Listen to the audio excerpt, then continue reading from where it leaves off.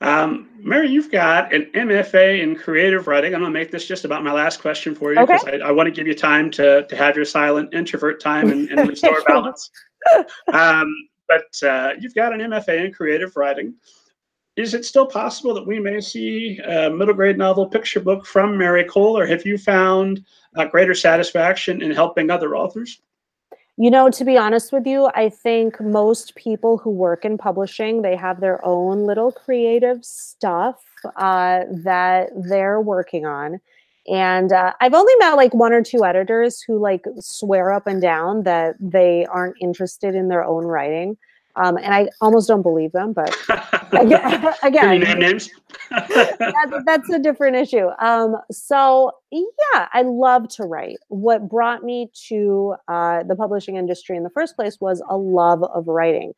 But I also think that people should be strategic and play to their strengths. And to be perfectly honest with you, one of the struggles that I face with my own writing is that I'm very, very critical of my own work in a way that maybe nips stuff in the bud a little bit. You know, I almost know too much, where if I like, I'm heavily critical of myself, and that's something that I need to work on in my own life, because who needs that? Who needs to be that mean to themselves? But if I come up with an idea, I then come up with about 20 reasons why it's a bad idea.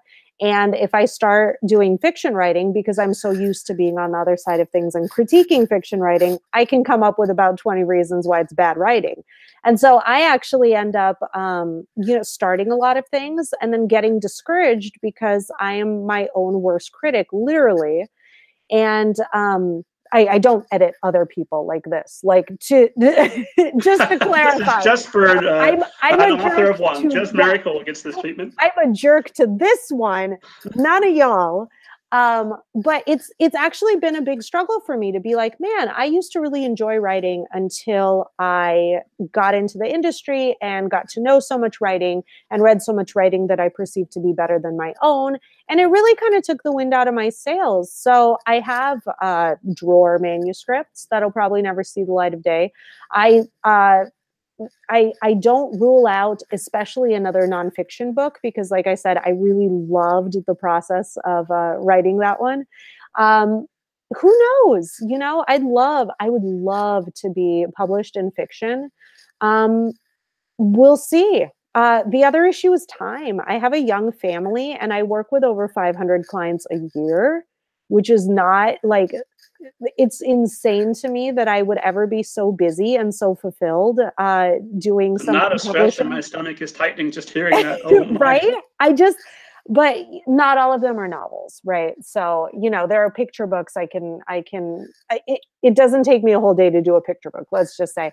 So I'm just so phenomenally busy, but it's a heart dream of mine. And hopefully I get a chance to make it come true for myself one day, not just my clients. Well, as soon as you do come back here, I will review it on the blog. I'll be happy to have you back. We'll talk about it. Be nicer to me than I am to me. That's all I ask. And it would that sounds like an easy enough thing to do.